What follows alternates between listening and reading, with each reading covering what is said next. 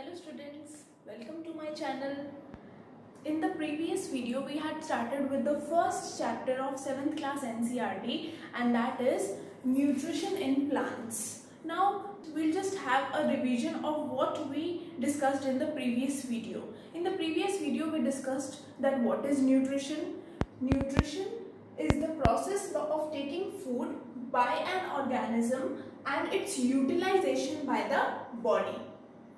Next topic we discussed was modes of nutrition. There are two modes of nutrition: autotrophic nutrition and heterotrophic nutrition. Autotrophic, heterotrophic. Autotrophic nutrition, in this organisms prepare their own food. Organisms are known as autotrophs and example is plants. Heterotrophic nutrition, in this organisms don't prepare their food. They are dependent on other organisms for their food. Organisms are known as heterotrophs. And example, animals and human beings. So if I ask you a question that what is the mode of nutrition in plants, then what will be your answer? Your answer will be the mode of nutrition in plants is autotrophic nutrition, and the plants are known as autotrophs. Now today we will discuss that how plants prepare their food and where do they prepare their food. And for that, first of all, I will rub this board. Now we will start with the topic photosynthesis. Photosynthesis is the food making process in plants. Food making process in plants. If we will divide this word, then it will be divided into photo and synthesis. Photo means light and synthesis means to prepare. Leaves are known as the food factories of plants, means leaves prepare the food for plants. When we have to prepare food, then we gather all the raw materials which are known as ingredients. So leaves gather all the raw materials, that is ingredients, which they need to prepare food for plants. Now leaves need 4 things to prepare the food for plants. First one is carbon dioxide, and the second one is sunlight, third one is water and minerals, and fourth one is chlorophyll, which is a green pigment which gives green color to plants. You must have seen plants of green color, so that green color is because of this green pigment present in those plants, which is known as chlorophyll. First we will discuss about carbon dioxide. There are small pores present on the surface of the leaf, and through these pores carbon dioxide from air enters into the leaf. These small pores are known as stomata. Now see here, I have drawn the diagram of stomata. These are the guard cells, and this is the stomatal opening through which carbon dioxide enters, and I have written stoma here. It means it is singular. Only one stoma I have drawn here, and when we talk about many stoma, then we write the word stomata. You can take these two hands and see, these are acting like guard cells and it will open. So a stoma is opening. If it is closing, a stoma is closing, and when it opens, then the carbon dioxide enters through these openings.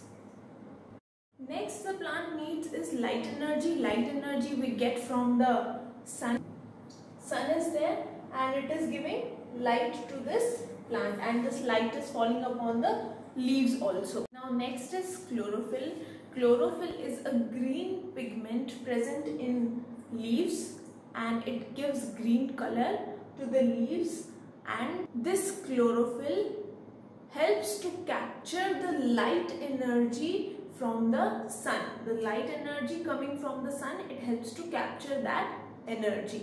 Now leaves got all the three ingredients already, that is carbon dioxide, sunlight and chlorophyll. It needs the fourth ingredient, that is water and minerals.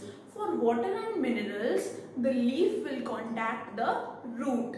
Suppose the leaf is getting late to prepare the food and it doesn't have just one ingredient, so it will contact the root for that ingredient, because that ingredient the root can provide to the leaf. So how it will contact? The leaf will call the root that, hello, can you please send me water and minerals? I am getting late to prepare my food. And then the root will say, okay, I am delivering it to you. Now the root will deliver these water and minerals to the leaf.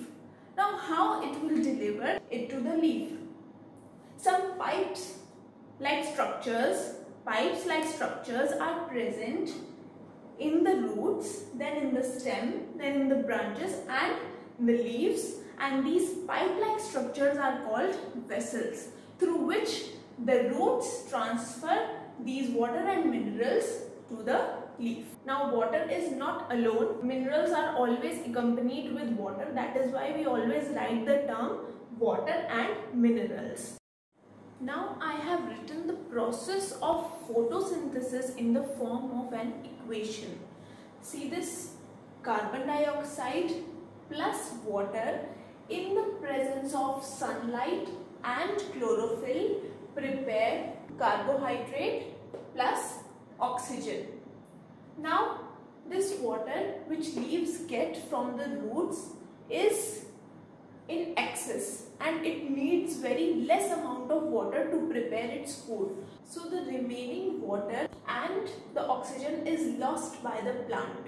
Water is lost by the process of transpiration, in which the water evaporates from the leaves, and the oxygen is given out by the plant through the same stomatal opening through which the carbon dioxide gets inside the plant. Now there are some plants in which the green stems carry out the process of photosynthesis and not leaves. The example is of desert plants. The desert plants have spine-like leaves, means leaves are like needles. These leaves reduce the loss of water through transpiration, and so the photosynthesis takes place in stems, because these plants have green stems and chlorophyll is present in stems, and the process of photosynthesis is carried out by their stems.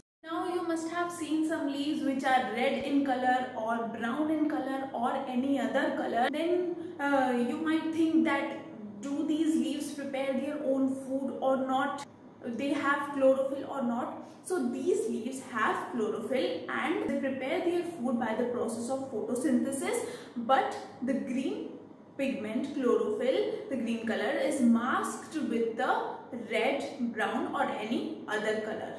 It is masked with the red, brown or any other color. Now when you travel, you must have seen stagnant water bodies like ponds. Stagnant means the water is not moving in those water bodies. It is at rest. Like if you see rivers, the water is moving in those rivers. So in stagnant water bodies, you must have seen slimy green patches. These slimy green patches are by the growth of organisms called algae, and these algae are of green color. Why they have this green color?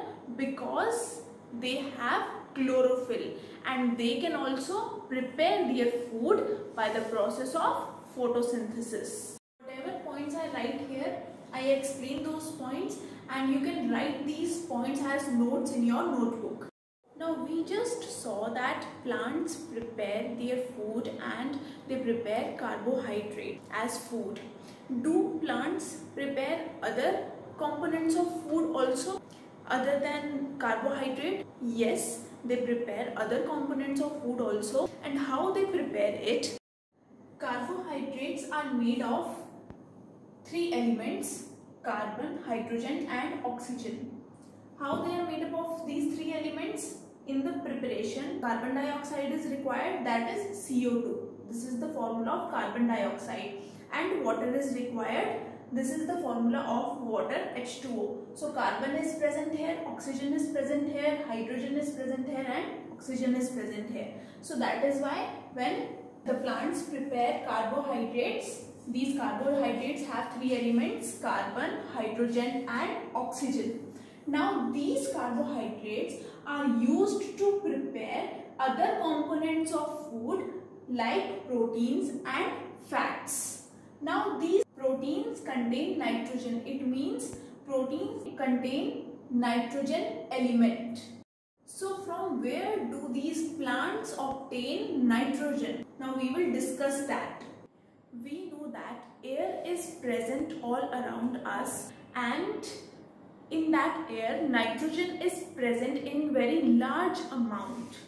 But plants cannot absorb nitrogen in this form, means in gaseous form. They cannot absorb this nitrogen. So soil has certain bacteria which are used to change this nitrogen into usable form, in that form in which the plants can absorb it and use it. And when they absorb it, when they absorb the water from soil, along with that water they absorb this nitrogen also and use it.